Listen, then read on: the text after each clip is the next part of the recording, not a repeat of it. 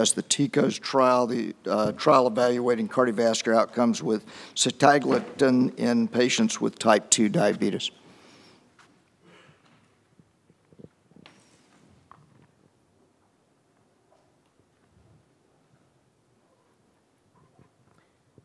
Thank you, Mr. Chairman. Good morning, ladies and gentlemen. It's a pleasure for me to share with you the results of the heart failure outcomes associated with the use of Sitagliptin in the TECOS trial. My declarations and disclosures are depicted here and are available on our Vigor website as indicated. I would remind you that TECOS was a large pragmatic trial which assessed the impact of the DPP-4 inhibitor Sitagliptin versus placebo on cardiovascular events.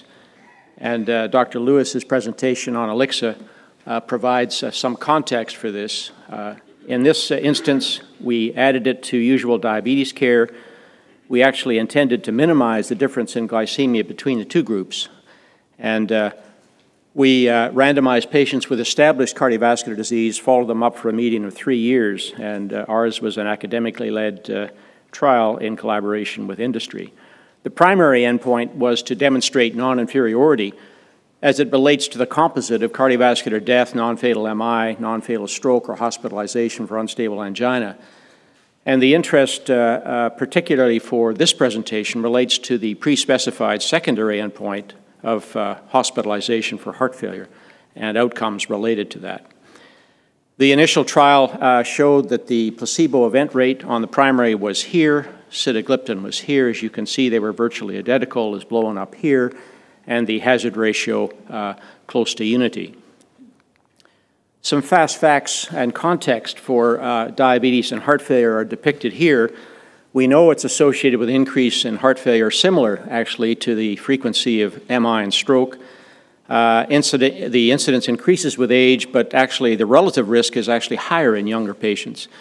And in patients with atherosclerosis and type 2 diabetes, we know that hospitalization for heart failure is increased by at least 30%. The mortality is double that seen in non-diabetics, and as Dr. Bell has referenced in the literature, diabetes and heart failure is frequent, forgotten, and often fatal.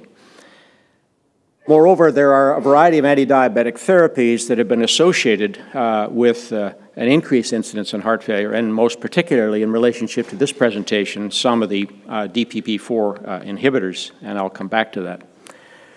So we recognize then that the two trials where this risk has been previously documented is the SAVOR-TIMI 53 trial of Sitagliptin and the EXAMINE trial of Alogliptin.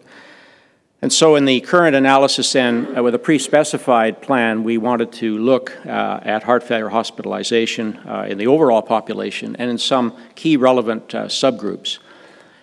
Here you see the baseline characteristics of the 457 patients who, on the left, had heart failure. And you can see that, as I noted in the bottom and highlighted, that there was a higher incidence of prior infarction and prior heart failure, not surprisingly. The anti-hyperglycemic therapies are depicted here, and other cardiovascular medicines. These patients were well treated with evidence-based medicines to affect their cardiovascular outcomes, and fairly comparable. The time to first hospitalization for heart failure in the placebo group is depicted here, and in the Sitagliptin here, and again, virtually superimposable as it relates to the hospitalization for heart failure, and the hazard ratio essentially identical.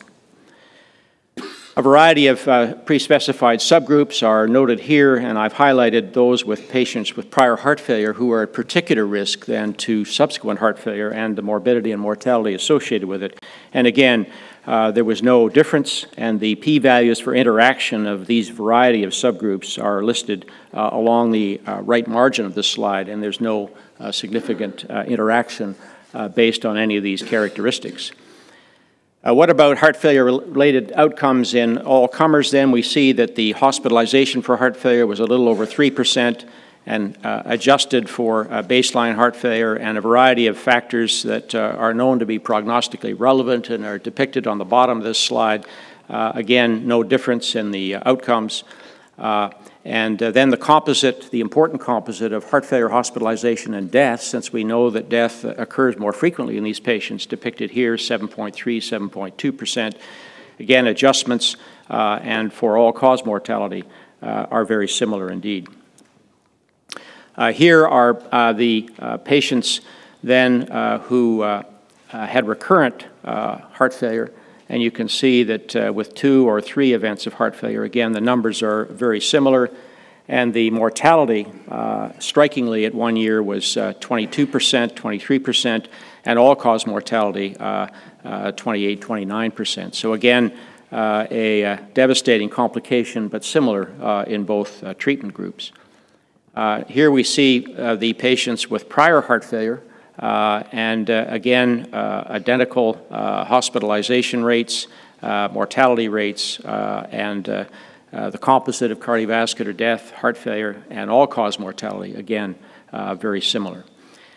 Importantly, as I've depicted in my introduction, both SAVOR and EXAMINE, in fact, a meta-analysis of these two published in Lancet Diabetes several months ago suggested an excess in the hospitalization for heart failure, and we've superimposed the TECOS data here on the bottom and then the composite of the 3 trials, and you can see that now the hazard ratio does not, it overlaps 1, suggesting that in fact when one adds the TECOS population of over 14,000 patients to these other 2 DPP-4 inhibitors, there is no significant excess. However, the heterogeneity between these trials is of modest proportion, and so one undertakes this result with some caution. So in conclusion, ladies and gentlemen, we found no increase in the risk of heart failure or the outcomes related to that problem after sitagliptin therapy.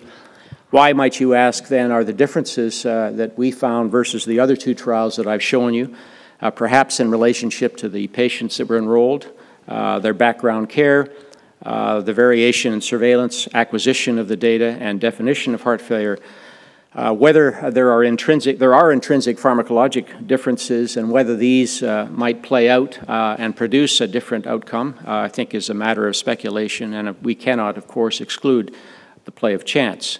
But I think we can safely conclude that sitagliptin can be used in patients with type 2 diabetes without the concern that's been raised for worsening heart failure. Thank you for your attention. Questions for Dr. Armstrong? Hello, John Gardner with EP Vantage over to your left. We've recently seen the results of the EMPA-REG outcome, or at least top-line data from that, suggesting of a cardiovascular benefit for empagliflozin.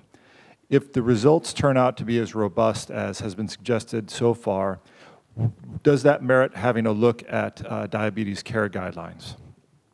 I would most affirmatively suggest yes, and all of us look forward to seeing whether the data that has been suggested in the press release is validated in a proper scientific peer-reviewed forum. So I think the answer is it will deserve very careful consideration and might impact.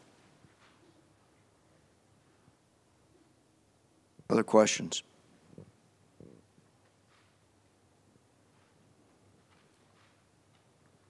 All right. Thank you very much.